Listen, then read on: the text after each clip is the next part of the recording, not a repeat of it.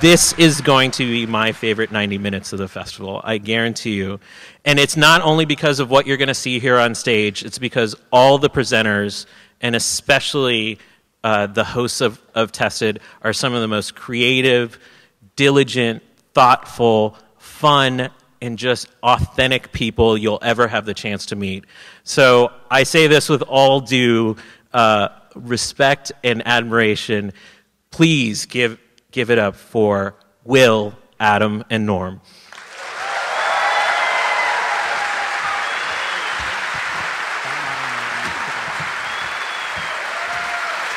Hi. Hey, guys. Hello. Up. Hi. Check. Hello. I'm Will from Tested. I'm Adam. Wait, can you hear me? Yeah, we can hear you. Okay. I'm standing right next to you, though. I'm soon-to-be former host of Mythbusters from Tested Adam. Woo! And I'm Norm. Thank you so much for coming. We are tested.com, and we've had the privilege on our website to share our interests and our obsessions and the obsessions and projects of our friends in the maker community. And that's what we're going to see tonight. For the next 90 minutes, you're going to see presentations, demos, interviews, some fun videos, and it's going to be a lot of fun. It's basically a week of the stuff we do on Tested in one evening. I love all the phones I see being held up all Yeah. Well done. Awesome. So I guess that's it. Thank you guys for coming out. Adam, you need to take a seat right there. All right. I'm going to clear the stage. All right. So for our first presentation, our first presenter is a local photographer. He practices the art of tintype photography. You may have seen some of his work on Tested and on the back of our set. And please welcome to the stage, Michael Shindler. Thank you. Hi, good evening. I am Michael Shindler. I'm not a scientist, but I am a photographer, and I make tintypes using the wet plate collodion process, which is an early photographic process that was invented in 1851. And that's an era that really predates film as we think of film. Film being something you can go to the store and buy, put in your camera, take a picture with it. In those days, if you wanted to make a photograph, you really had to make your own materials. And the reason for that is that they hadn't yet figured out how to make the materials last long enough. They really didn't have any kind of shelf life. And with this particular process, the plates only last for about 10 minutes. So what that means is that you have to do the processing wherever you're taking photographs. So what we're going to do is make a photograph here, thank you, and turn the entire theater into a darkroom. So we'll turn off the house lights and light it with a red, which we can use as a safe light. This process is only sensitive to blue light. So the first thing that I do is take a metal plate, and in this case it's a sheet of aluminum that has a black enamel coating on it, and I coat the plate with a liquid nitrocellulose solution. It just might. So I'm trying to just float this puddle across the surface of the plate and not spill any more of it than necessary. And it's really hard to talk while I do this. There we go. Not too bad. Okay. So, since all of the processing has to occur while this plate is still wet, I'm kind of in a hurry to get it into the sensitizing solution. The material that I just poured on here is not actually light sensitive. It becomes light sensitive when it is sitting in this tank of silver nitrate, and that takes about 3 minutes to happen. There we go, so into the tank. What I really love about this process is, even though I've been a photographer for a long time, it wasn't until I started making tintypes that I really kind of figured out how photography worked. And it's just the process of making your own materials and knowing exactly what the ingredients are, and then sort of asking yourself, like, what's that for? What does that do? And one great thing about this process is it's really very, very simple. There are only about 8 chemicals involved in the entire process. So in here, I've got the the liquid nitrocellulose that I've added a couple of different salts to. In this case, it's cadmium bromide and ammonium iodide. And those two salts will combine with the silver nitrate that's in this tank and will form silver iodide and silver bromide on the plate. And those are light-sensitive salts of silver.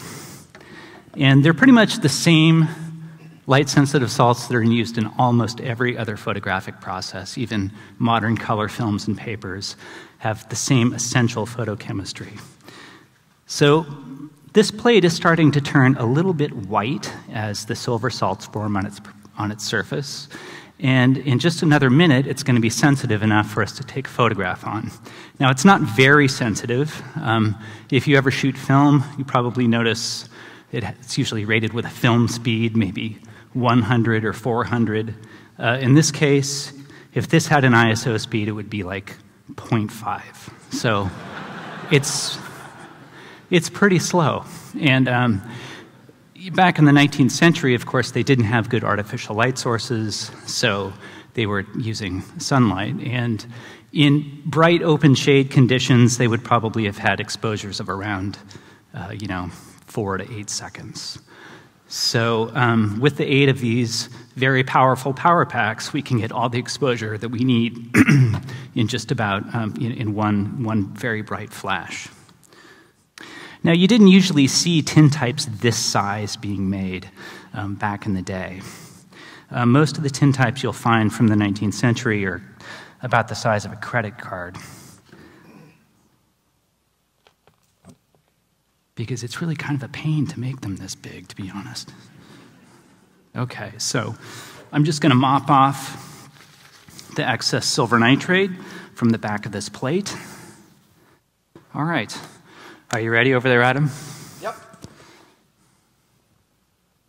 Okay, here we go.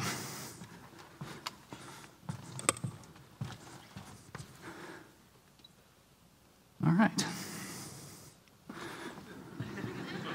So if you could see in the back of the camera here, you would see Adam's face, his graceful visage, upside down, and you get used to that after a while. But it is kind of a dim image in there, and it's a little bit difficult to see. So I'm going to focus it with this little magnifying glass. And Adam, if you could turn your face ever so slightly to the left. Perfect.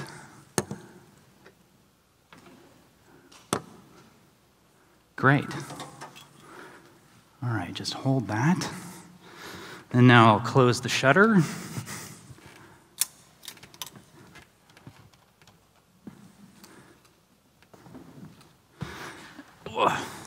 Okay. Putting the plate into the camera, and okay, ready? And 1, 2, excellent.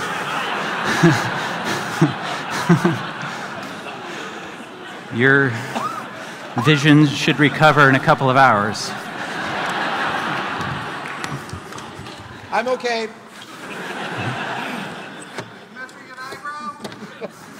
Well done.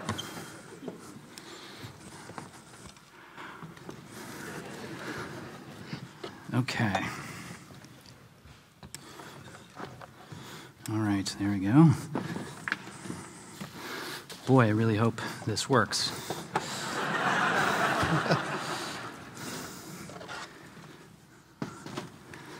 Okay. So I'm just going to pour some developer on here. Simple developer, ferrous sulfate, a little bit of acetic acid, which acts as a restrainer to slow the developer down so it doesn't develop to unexposed areas. And the development happens really fast. It's like 15 seconds. And the image will come up, and at first it'll look like a negative.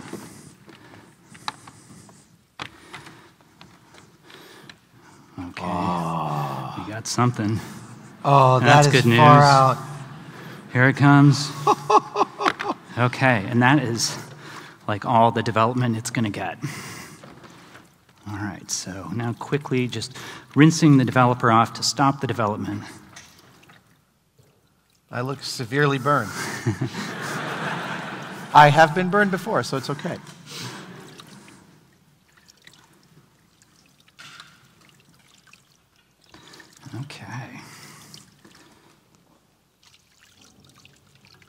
Now I look like the wolf man.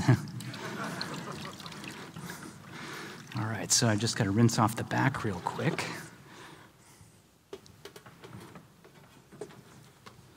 Whew. Okay.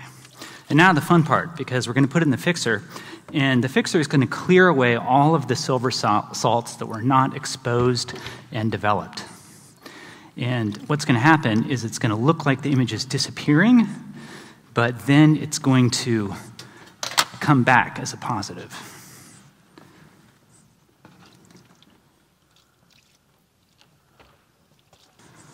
Oh,